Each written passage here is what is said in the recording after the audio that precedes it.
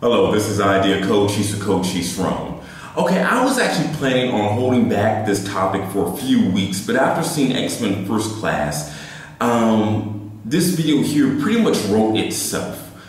While I was watching that movie, I was just thinking, why is this taking place in the 1960s? I know it's an origin story, and in real time, X-Men started off in like 1962 or 63. But nothing about the atmosphere or even the civilian clothes seemed 1960s to me.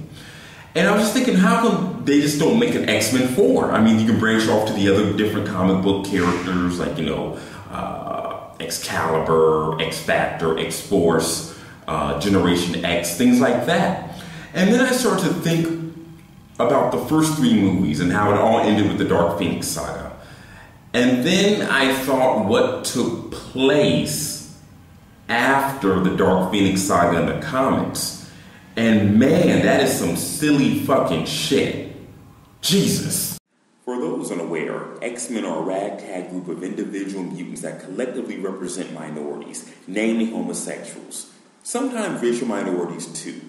But over the nearly 50-year run, the bulk of these stories of Marvel mutants fall into about 4 different categories that involve them in either outer space fighting aliens, in a game show dimension where they have to be reality TV stars, battling vampire mutant dinosaurs in a prehistoric land on Earth that puts the whole evolution idea into question, especially with the group of evolved beings.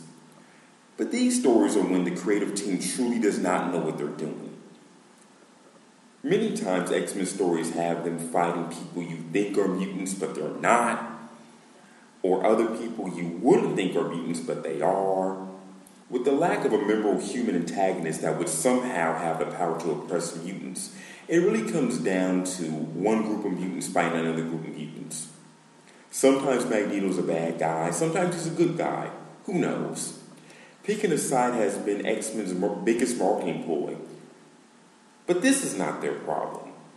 The problems with inconsistency of rosters or hero-villain fence jumping plays back burner to perhaps the worst long-standing leader in fiction ever created, Scott Summers, aka Cyclops. Leaders are very important in fiction. Sometimes a leader can make the entire team. Optimus Prime is a great example of this. He leads the Autobots. But really, without this one particular character, the Autobots really have no chance. I mean, what would a movie be like with the Autobots not having a leader at all? Oh, shit. I walked into that one. I'm sorry. I opened the wrong can of worms. Sorry about that again. Most of the time, leaders are not the most exciting characters, but they're effective. Leonardo is a great example of this. This by-the-book commander archetype is also seen in police movies and programs. Good guys fight, they get over it, strike a pose, conquer evil. Cyclops, meanwhile, is chasing a dream that no one on the X-Men team outside of Professor X is aware of. If I were to make a carbon copy of Cyclops and give it to someone else other than Marvel Comics, people would think I'm making a parody character because this guy's a joke. His strategic plan is not worth monopoly money. His control over his subordinates is non-existent. But the worst part about this guy is that like 90% of all bad X-Men comics and all the little bad things they have, 90% of that revolves around Scott Summers, from his poor leadership to the ridiculous and convoluted plot lines that X-Men have today. Let's take a look. For time purposes, I'm not going to dwell on how Scott Summers doesn't help any of his teammates at all. He never researched a way to let Rogue touch someone without hurting them, or help Angel not have a blue face. We gotta focus on his lack of leadership for the time being. There's always drama in the team environment, and sometimes a boss has to put their subordinates in place. Wolverine really runs the show on the X-Men, we all know that. But couldn't Cyclops just look at the guy anytime the unbreakable back scratcher Logan got out of hand? I mean, for real. He just has to look at people to hurt them. How hard is that? Cyclops wore out the Japanese manga eye power gimmick 4 decades before the Japanese manga eye power gimmick was even popular. How the hell do you do that? One of my personal pet peeves of Cyclops is his direct relation to the convolutedness of X-Men as a whole by being the gateway to all those future mutants. Cyclops has a son named Cable from a distant time in the future who comes back obviously much older than his father in current time. Cable's experience of the dark future known as the Age of Apocalypse might be vital information today. Does Cyclops' daughter ask his son about the possible doom that awaits? Not at all. He doesn't even try to have a relationship with his son Cable. Cyclops is man enough to fuck old white bitch Goblin Queen, but not man enough to spend time with this kid. Cyclops also has a grandson, the evil Genesis, and a granddaughter, another Phoenix or something. But there's so little development with these two that it's redundant to make a joke of the characters. Let's see how long that 20-something looking child Hope lasts, asshole. Marvel just won't quit on trying to convince people that Cyclops is to be considered more important than what he really is. That somehow the future of all mutants are traced back to the man that couldn't lead the Salvation Army. Fuckers. We have yet another mutant from the future. I'm getting tired of this too. This is Bishop Eddie Long. He says the X-Men will betray the team and lead to impending doom for all. Another evil mutant comes from the future with him. His name's Fitzroy. Wouldn't it be a good idea to cross-reference the future mutants? Or at least make your girlfriend run periodic mental scans on the team to see if there's any imposters or mind control going on. Cyclops does none of this. This is where Cyclops' character gets damn near unreadable.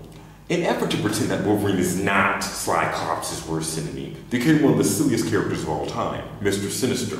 Bad name, bad character design, bad motivation, bad weakness power paradigm.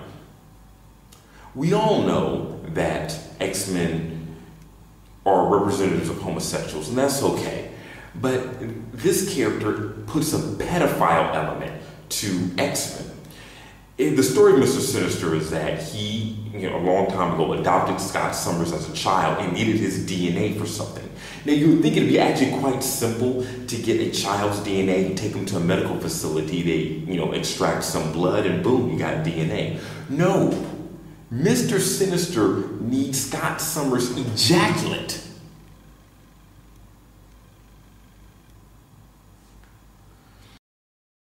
We got a lot of men that just like to hunt down young boys and put their dick in their asshole and in their mouth. We got a lot of grown men that don't want nobody old or they age. Even these old ass men hop around here on these sticks with snuff in their mouth and their teeth out, and they got a big wad over here in their damn jaw full of tobacco.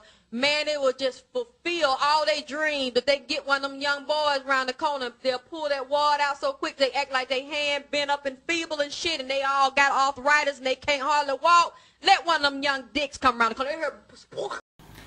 But this is it.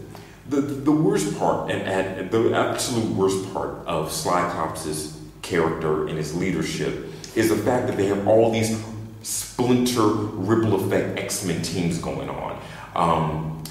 Generation X, X-Men Gold, X-Men Blue, X-Factor, too many of them. I'm not going to name all of them right now. Here's the thing. He lost his leadership of the X-Men back in the 90s, back in the peak X-Men boom, to Storm. He lost it to fucking Halle Berry. He lost it to Hurricane Chris talking about the girl in Swordfish. Play the song.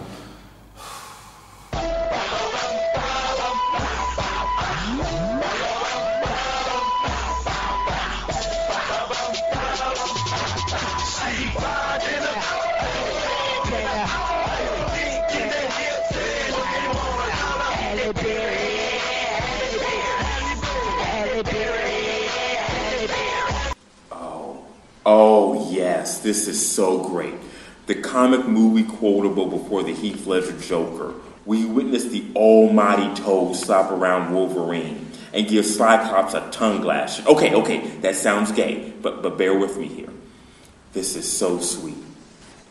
Do you know what happens to a jackass that listens to Hurricane Chris when it's struck by lightning?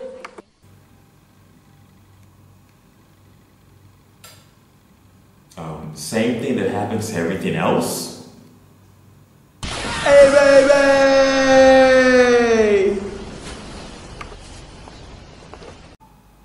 Okay, you have to understand that the examples I've given you are not alternative universes or timepieces or what if stories. All the things I've mentioned are stories and characters that do have or had years and years of impact and implication on one or more X-Men teams. I know that writers sometimes like to write certain characters as being strong at the expense of other characters being weak, like Frank Miller's Batman in the 80s, which made him very popular by making Superman look stupid and weak. But this doesn't apply here for Cyclops. For Cyclops, he holds the entire franchise down with how bad he is.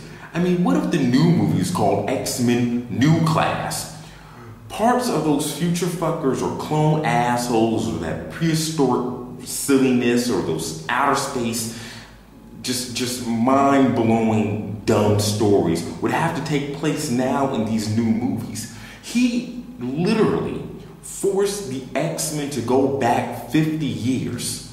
Unbelievable. Okay, guys, that's pretty much about it for comic book related idea Cochise topics going on between now and the DC Universe reboot happening in September. I'm going to wait until I actually read those comics before I comment on them. There's been a lot of talk about how stupid it is, and I do agree with that, but maybe they're doing things for the best. I don't know. Other than that, guys, take care. Oh, I got my eye on you.